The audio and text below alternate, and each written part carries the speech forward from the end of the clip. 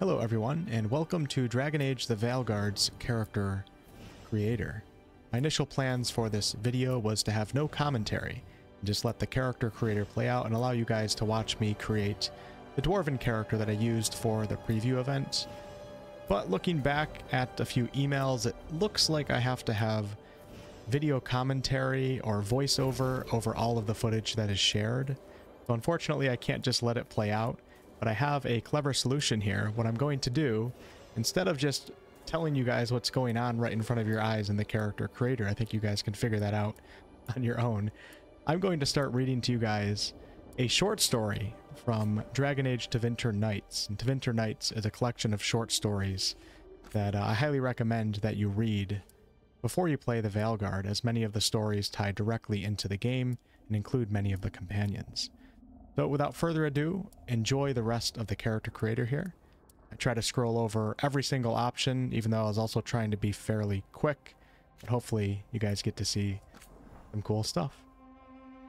The title of this story is called 3 Trees to Midnight by Patrick Weeks. Mirian of Ventus didn't know much about Qunari. Until last week they had been an annoyance. Something young soldiers went off to fight while everyone else grumbled about the taxes they paid to defend the Imperium from the savage Oxmen. That ignorance had ended in a blast of cannon fire, and in less than a day, Ventus, jewel of the Tevinter Imperium, had fallen. The Qunari had cut down anyone wearing armor. Those who were unarmed, they had herded into different groups. The women, children, and elderly had quickly returned to their homes. The mages had screamed horribly as alchemical concoctions killed their minds and left them as empty husks who stumbled along, sweeping dirt from the streets with awful vacant stares, their beautiful gold-trimmed robes dragging in the dirt behind them. The men, however, had been put into work camps. The afternoon sun was blinding after days down in the hold of the Qunari ship. Mirian squinted, his chained legs rattling as he shuffled along in the line of prisoners. The sandy beach gave way to the grass, and shortly thereafter to forest, where a dense cloud of black foliage hunkered over twisted green trunks as though preparing to lash out at the weeds below. Vishante Kafas, Mirian muttered. The Qunari bastards had taken them to the outskirts of the Arlathan forest. The last of the prisoners were off the ship now, and shirtless Qunari roared at them to line up, waving swords that looked like they could chop through a horse with no appreciable difficulty. Finally, a Qunari even larger than the others stepped forward. His face was twisted into a scowl, his gray skin painted gold with red slashes, and his armor was a mass of knotted rope twisting around jutting spikes. His horns were jagged and swept forward to either side of his face like a low helmet. One horn had been chopped off, probably in battle, and replaced with steel. "Bas!" he called, his deep voice sending a shudder through Mirian's gut. "That is what you are, Bas. Things. You do not know what is and is not. You need the guidance of the Khun to learn." "How generous of you," muttered the prisoner who had been in front of Mirian, a tall man whose accent placed him as from the south. Mirian kept his head down. If the Qunari were going to single out someone for backtalk, it wouldn't be him. "I am Bas Tar, Keeper of Bas," the Qunari leader went on. "You belong to me now. Work and you live, resist and you die. Run," a slow smile twisted across his face, "and you belong to the Hunt Master." He gestured at another Qunari warrior, this one dressed in lighter armor, strips of leather and drakescale bound by crisp red ropes. His face was painted with stripes of black and white. His cold stare swept down the line of prisoners as Bas Tar went on. "Run, he will track you down, and you will suffer, as the mages of Ventus suffered." Mirian felt the panic rising up in him, and fought it down with a conscious effort, clearing his mind and keeping his body still. When he was certain he could look up without giving himself away, Bas Tar had moved on.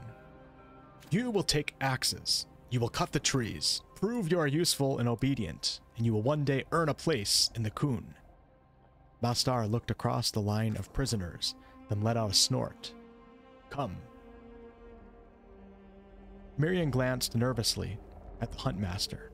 but the Kunari tracker had walked back to the ship. Kunari guards came forward, carrying massive chests between them, and dropped them to the sand. As Mirian drew closer, he saw that the chests were filled with wood axes, heavy and clumsy, sharp enough to fell a tree, but too clumsy to be much use in a fight. Each prisoner got one, and as he did, he was released from the long prisoner's chain. The prisoners weren't released fully, though. Before they were freed from the prisoner's chains, they were shackled into pairs, each pair connected at the ankle by a length of chain no longer than Mirian's forearm. Only a pair of circus performers could run while tied together like that. Before Mirian knew it, he and the prisoner in front of him were at the front of the line. The other prisoner stepped forward, back straight and shoulders square under his brown laborer's tunic. His hair was silver, Mirian noted, and revised the other prisoner's age up a few decades. "Right," said the prisoner, holding out a calloused hand to the guard standing over the chest of axes. "Off to work, then." And as he turned, Mirian saw the points of the man's ears. An elf. That explained everything. Mirian's mouth twisted into a sneer as the Kunari handed the elf the axe. Any elf in Ventus would have been a slave, so of course he'd have no loyalty to the Imperium, no understanding of what Tevinter had protected him from all these years. He'd probably laughed as the soldiers had been cut down, the mages poisoned, happy to trade one master for another. "Filthy knife ear," Mirian muttered, glaring at the elf, unaware that the words had worked themselves free from his mouth until the elf and the Kunari guard stared at him. The elf was the first to recover. "Lazy Shem isn't used to working," he said with an easy smile. "Not with those soft hands of his. Chain me to another elf so I don't embarrass the poor man." "You'd embarrass me with your knife-eared stupidity," Mirian snapped, "and then stabbed me as soon as my back was turned." "Quiet!" the guard roared. "There will be no disruptions." He spoke slowly. Most of the Kunari didn't speak trade well, Mirian remembered. "Then chain me to a man, not this knife ear," Mirian said, glaring at the silver-haired elf. "Probably faster for everyone if you do it," the elf added. "The humans of Ventus are an ugly lot, and they only care for their own." The guard hesitated for a moment, but then a booming voice startled them all. "No." They all turned to see Bastar stomping over from another line of new prisoners. There were prison ships landing all along the beach.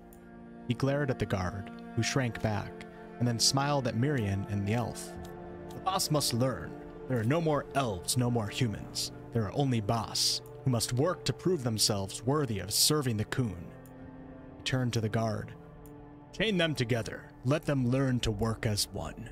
"As you say, Bastar," the guard murmured, and brought out a chain. He clapped one cuff around the elf's ankle, snapping it shut, and then turned to Mirian. Helpless, Mirian stepped forward. The cuff was cold on his right leg, pinching his tender skin as it snapped shut. "As you say, bastard," the elf said with an obedient smile, and the big Kunari looked at him, then nodded and strode off, ready to give orders to another line. Mirian let out a shaky breath as the guard undid the prisoner's chain and slapped a woodcutting axe into his hand. He glared at the elf. "You could have gotten us killed." "What's that, Shem?" the elf asked, his face a mask of innocence. "These old knife ears aren't as sharp as they used to be, and sometimes I hear things wrong." "Go now and cut the trees," the guard said, pointing to the forest. Mirian saw that other paired prisoners were already at the edge of the wall of green, hacking away. "Work well and you will eat well." The elf started off, and Mirian stumbled as the chain jerked against his ankle. The elf looked back. "Come on, Shem," he said with a little grin. "Try to keep up." Mirian and the elf found an awkward rhythm after a few strides, keeping pace so that two legs chained together moved as one. Mirian's legs were longer than the elf's, and he had to shorten his steps. "You keep running your mouth like that, you'll get killed," Mirian said as they made their way across the grass, the chain hissing between them. "You're still a slave, idiot. Only now you're a slave to beasts that will kill you as soon as look at you." "What would you know about it?" the elf asked. His voice wasn't friendly anymore. When Mirian looked over, he saw that the elf was looking ahead at the forest. "You're no laborer, whatever tunic you wear." Mirian's breath hitched, and his grip tightened around the axe he carried. "You don't know what you're talking about, elf." "Strife," the elf said. "What?" "There's more than one elf around here. Call me Strife. And I know what I'm talking about better than you, I'd wager." Strife, if that is what he wished to call himself, still wasn't looking at Mirian, squinting instead into the trees ahead of them. "The loose tunic hides your belly, but these nice rounded forearms say you haven't missed many meals, and you keep your head down out of fear, not habit." Mirian jerked his hands back up into his sleeves. "At least I keep my head down at all." They came to a stop as the grass thickened into waist-high weeds. On either side of them, other pairs of prisoners had already started chopping at the trees, the dull thumps of their clumsy blows echoing through the air. "What kind of stupid knife ear calls the head guard a bastard?" "One who wants to know how much trade the head guard speaks," Strife smiled. "Now we know. Enough to talk to us, not enough to get nuance." "What kind of slave talks about nuance?" Mirian snapped. Strife stepped to the tree closest to them, a blunt, ugly thing whose trunk was so thick that Mirian couldn't have reached his arms around it. "Guards are watching them, Shem. Probably want to start chopping." He stepped to the tree and swung his axe with casual strength, his blade biting into the bark. "Mirian, elf, there's more than one Shem around here." He stepped up, looked at the tree a bit uncertainly, hefted his axe, and swung. The blade hit at an angle with a jolt that sent pins and needles up Mirian's arm, and he winced, dropping his axe. As it thudded into the soft turf, Strife burst out laughing. "Now there's a man who hasn't done a day of hard work in his life. What were you, Mirian, before you put on those laborer's clothes to hide from the Kunari? A merchant? A petty noble? A man?" Mirian was moving before he realized, and his fist smacked Strife in the face. The elf stumbled back, his smile gone and his face going red with anger. "Shut your mouth, you damn knife-ear!" The smile was back a moment later, though, and the elf sank his axe into the soft turf and clenched his fists. "Why don't you make me, Shem?" Mirian came in with another swing, but this time the elf stepped into the blow and caught it on his tucked-up arms. It was like punching a thick rope, and Mirian's knuckles stung as he tried to step back, and stumbled as the chain reached its limits and nearly tripped him.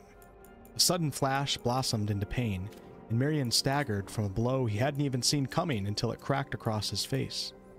In the distance he heard yells and shouts, but then Strife punched him in the gut, and Mirian sank to his knees as the air whooshed out of him. "Isn't that just like Tevinter?" Strife asked, standing over him. From the corner of his eye, Mirian saw that the Kunari guard was approaching, with Bastar himself alongside him. "Guarding fights you can't finish. Take away your mages and your slaves and your blood magic, and you're all soft." The guard put a hand to his blade, but Bastar grabbed his hand. He looked at Mirian and smiled, and shook his head. "Now get up and work," Strife muttered, leaning in. Mirian lunged to his feet, ramming his head up and catching the surprised elf in the gut. As Strife staggered back, Mirian punched him again and again. "No slave would talk like that," he said, breath hitching from effort as he brought his fists together to smash down on Strife's head. "Whoever you are, you're a fraud, and as soon as I tell the guards..." Strife's forearm, lean with long, ropey muscle, slapped Mirian's fists aside, and his other fist hammered Mirian's chest just below the breastbone, stealing his breath. As he stumbled, Strife caught him by the shoulder and leaned in. "People say I talk too much," he said, and then his other hand came in with a blow Mirian saw coming but couldn't do anything about, and the world exploded into light and then darkness. As the world slid away, he heard the Kunari laugh. The Kunari guards had beaten Strife afterward, of course. It had been a perfunctory beating to make sure he knew there'd be more of the same if he talked back or caused more trouble. Later, the guards dragged him and the unconscious Mirian, still chained to him at the ankle, to a makeshift shelter where the prisoners were secured for the night. The guards came around with bowls filled with some sort of savory porridge, and Strife shoveled it into his mouth. Beside him, Mirian, finally awake, sniffed at it and grimaced. "Not up to your fancy tastes?" Strife asked, shaking his head. "Shut up." Mirian glared at him and then took a bite, chewing more than he needed to with a sour look on his face. "That's the spirit. Eat hearty. You've got a full day's work ahead of you." The shelter was open on one side to let what passed for a breeze flow through and cool down the prisoners. Strife had a good view of the forest in the distance, the greens of the mossy trunks and heavy leaves darkened to black in the dim gray starlight. As he ate, a pale white form separated itself from the forest. It was a Hala, antlers curling out like Tevinter's sabers. It scented the air, one foreleg raised. When it saw Strife looking at it, the Hala tapped the ground slowly and deliberately 3 times. Strife shook his head and tapped his leg twice. The Hala ducked its head down, and it turned back into the forest, gone as quickly as it had arrived. What was that? Strife looked over at Miriam, whose eyes were narrowed in thought. What was what? That deer. It was like you talked to it. Don't be silly, Strife said, smiling and cracking his knuckles. It was a deer. I shoot it off so it wouldn't end up in the porridge. No, those white ones are, Miriam thought. Hala. That's what the Dalish elves use to pull their wagons. Is it? Strife downed another spoonful of the porridge. It wasn't bad once you started thinking of it as lukewarm stew after your brothers had already gotten the good parts. And I'm going to leave the story right there as this video is coming to a close, and I want you guys to be able to hear the different voice options that are coming up. Sorry to leave you all on a bit of a cliffhanger, but that is Tevinter Nights, and it's the first story in Tevinter Nights, and the title is... what did I say? The title was, I already forgot, 3 Trees to Midnight, and it's a really good story. Only about halfway done from what I read to you guys, but the second half is pretty exciting and fun. I highly recommend it. Maybe I can do some narrations on the channel. I'm just a little bit worried about copyright doing the full stories, but I don't know. Thank you guys so much for watching. If you would like to hear an initial impressions video, I do have a video that came out earlier today on the channel. Shows a lot of different footage, goes over a lot of different systems, and of course gives my opinion on the different systems that I was able to experience. And I have a few more videos planned for the next couple days. I'll catch you on the next one. Time to get to work. What's he been saying now? Well, we're not in trouble. Let's move. Let's move. I'm happy we're here. All of us.